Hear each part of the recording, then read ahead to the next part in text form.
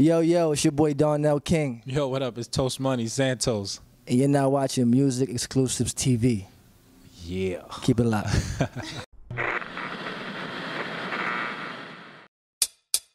Yo, it's your man, Pleasure P. Marsha Ambrosius, TM2, Eric Ballinger, 112. Tamia, and you're watching MusicXclusive. MusicXclusive. MusicXclusives, MusicXclusives TV. Don't stop until your body's soaking wet. Okay.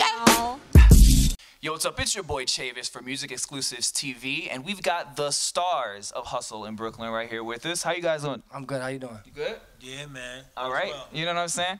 I wanted to catch you guys before you all walked out. You know, we're behind the scenes of Spotlight. You know what I'm saying? This R&B Spotlight moment, and you guys are both in music. So, with the music game right now, like, where do you guys see it going? Well, essentially, for me, I think we're in a great space because of the creative aspects out there right now, and then how easy it is for people to get music. You know, everyone is very, very creative. And in addition to being creative, it's not a strategic, like a crazy way of servicing the music. We have so many different platforms, so which is a good thing. It's a real good thing. Right. To piggyback off what he said, I think that music is in a funny space right now, and it's even funnier because you can drop a record tonight and go viral. Word. The power of social media, right? Yeah. Right. So you don't need a label. But the labels still exist because they have certain mechanics that propel the artists to sustain out here, right? Okay. So there's nothing wrong with where we at. We just have to understand how to maneuver. How to maneuver, yeah. right. So you have an amazing record label in Brooklyn, studio, right? So how did you two meet? And I mean, this is kind of going behind the scenes of a little bit of the show you guys should be watching. So for those that don't know, how did you guys meet? It's my brother. We Word. worked together for years. We actually met at Def Jam, the ground level, street team level. Yeah. Back in the days, we called it guerrilla marketing. And what happened was that, you know, this dude came into the office thinking he was fly. And I was like, who is this kid, man? Who is this guy? Nah, we just had this natural vibe for hustling and grinding from teens, from being out there. And we just figured out that, you know, actually working together was actually going to be more beneficial to us in the long run, which is really, really good. Now, I know, you know, you've been in the game. Keep the mic, keep the mic. I'm going to give a little bit into like each of your stories, you know what I'm saying? So they understand why you should be watching about the hustle, because that's what New York is about. It's about hustling, whether it's music, whether it's about fashion, it's about the passion. Right. So you've connected the dots with a lot of major influential people. Just to name a few, if they don't know, who have you worked with? Yeah, I mean, I deal a lot with big brands. Yeah. I was actually, I was on a tour. I was Neil's road manager for about 7 years. Okay. So I got the opportunity to meet a bunch of different cool people. And then what I noticed was that these big brands out here want to be associated to the culture because, believe it or not, we control the cool factor. Yep. And we control what people like and how people dress and everything about the culture. And I noticed that there was a misconnection between the culture and these big brands.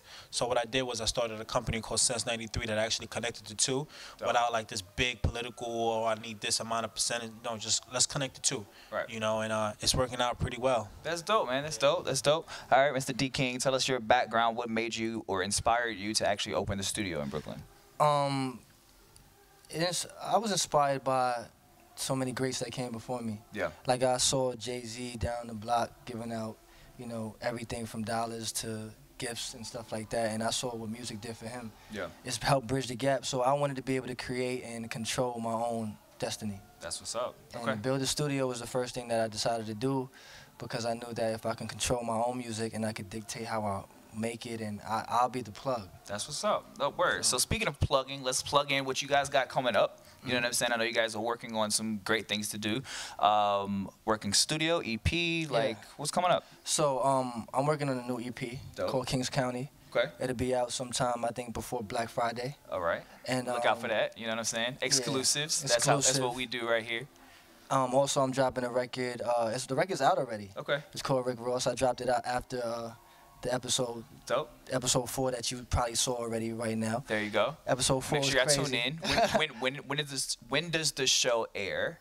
And it's, of course, it's on BET. So when can they check it out? So the show was on Tuesday. Okay. You know what I mean? I think that was the 6th. Yeah, every Tuesday at 10 p.m. So boom. Every Tuesday at 10 p.m. Make sure you check them out. You know what I'm saying? They're giving you real hustles of what New York City is about. Right. That's what's up. And what's going on with you, Mr. Santos? Yeah, I just want to add on to what D was saying. Yeah. That, you know, as far as the show goes, the show is way different. It was shot way different. Right. You know, there's no green screen. We ain't going no closet confessing about nothing. Right. You know what I'm saying? This is like real shit. Yeah, you know, it's shooting on site and the reactions that you're getting on site, which is good for the youth out there right now because nothing is just made up. Yep. You know, ain't no fabrication to it. You get real reactions, real problems and solutions. How can they hit you if they feel inspired? Those designers that are out there that might want to work with you, as well as artists. I know you guys, of course, on Instagram. You want to give those a shout out? Yeah, well, D King is my manager. So Yeah, I get 20% of everything. Nah. Me personally, I'm a businessman. I want to partner with everybody. Right. And if you want to reach out, you know, hit me up at 646-91. You know, I love doing that. I always do that to you. I always, like, every time we go on, like, live, like Instagram live, I like say his number, like 646-9180. And there you go, right there. Nah, just Toast Money, TOS Money. Like I'm down to work with any designer, any person want to do business and move the culture forward. Like really, hit me up. That's what it's about. You know what I'm saying? It's about the hustle, connecting, and giving you exclusive access. My man Dito, my man D. Yep. Let me just say, you would find me at AIOXOIA, and people like, yo, what the heck is that? I'm gonna break it down for you. All right. Even though my name is Darnell, last name King, they call me D King. Right.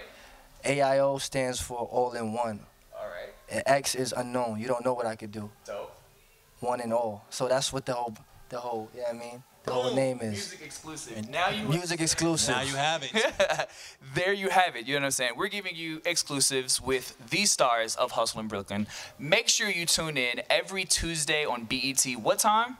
10 p.m. 10 p.m. Check these Hustle boys in out. Brooklyn. Support the hustle. Connect the dots. Your boy Chavis. Look for my new single, Rick Ross. Ricky Plug. Ross. Thanks for having us, Boom. man. Music exclusive. We out.